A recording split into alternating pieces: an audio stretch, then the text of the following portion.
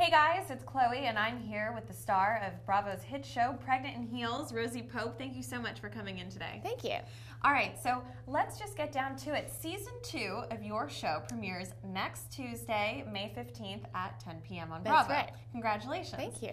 Did you ever think that the show would be this successful? I guess I'm supposed to say yes. I think, I think going through pregnancy and also being full of drama and extremities and all these type of things are what everybody's interested in. Because everybody knows somebody that's been pregnant or they've been pregnant, and these are just crazy women going through wild, crazy things, and who doesn't love to watch that? Now, is season 2 going to be similar to season 1? I mean, what types of people are you going to be encountering?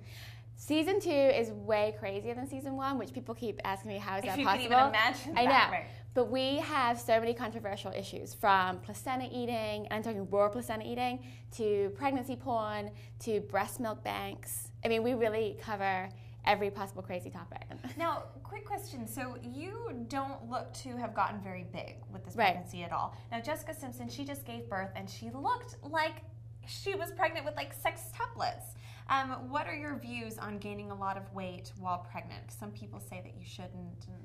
Well, the thing is, you have to gain some weight. So if you start off a healthy average weight, you want to gain about 25 to 35 pounds. Okay. So that is a significant amount of weight that you do need to gain. But the whole eating for two idea, is that true? That's not true. Okay. Sadly, you probably only need, I know, if you're having 1,800 calories a day and you're healthy, you probably don't need to consume that many more calories. Right. Now let's talk about a very controversial subject today. Everyone is talking about Time Magazine's cover with the woman who has a 3-year-old breastfeeding, and he's standing on a chair. We're showing you the cover right now. First of all, were you shocked with that cover? Shocked? No. I mean, I think they took a very beautiful, slender woman and a large 3.5-year-old, so it looks quite shocking, but what was going on did not shock me. Now tell me a little bit about what that cover is saying and what they're talking about. So for all of the readers and viewers at home right now, can you kind of explain what this topic is about? I mean, I think argument. Breastfeeding in the United States has been a controversial issue for some time, and particularly breastfeeding older children.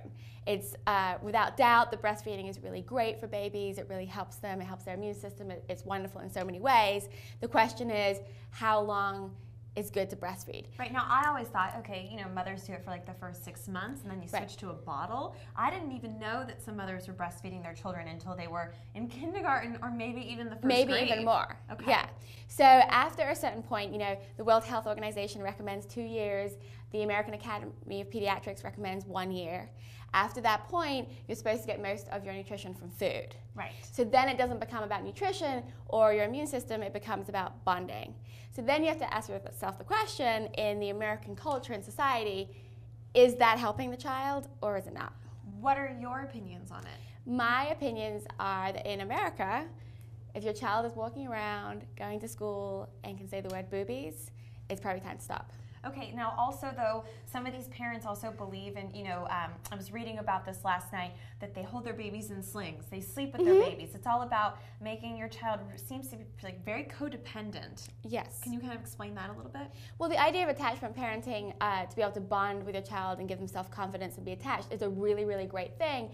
But there does come a certain point where you do need to let your child be able to sleep in their own bed at night and be able to feed themselves and have independence and security in that way. And I was told that some of the women profiled in this article that they also were raised with the same idea and philosophy from their parents. So this isn't a new thing at all. No, not at all. And I think it's a very cultural thing. And I think it's not usual in the United States. Right. Now, for all of the mothers and young girls out there right now, tell them right now why they should tune in to season 2 next week. It is a wild and crazy ride with everything from pregnancy porn, placenta eating, all the way through to breast milk banking. It's crazy. You have to watch it. And listen, for more on what Rosie Pope does, follow her on Twitter, like her on Facebook, and the name of your website? RosiePope.com. And guys, tune in next Tuesday, May 15th at 10 p.m. on Bravo for the new season of Pregnant in Heels.